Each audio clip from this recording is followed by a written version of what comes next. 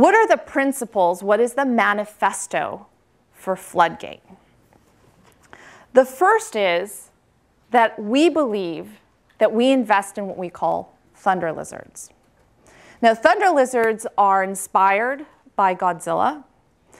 And Godzilla is hatched from radioactive atomic eggs, which represents the entrepreneur. And it represents how their genetic makeup is significantly different from anyone around them. They're then hatched, they swim across the Pacific Ocean, and they emerge in Tokyo Harbor with an attitude. And you've seen pictures of Godzilla probably where he has trains kind of hanging out of his mouth and he's chomping on buildings and something's kind of firing out of his mouth. That's Godzilla, that's the thunder lizard taking over a market. That's the thunder lizard ambition that we like to fund.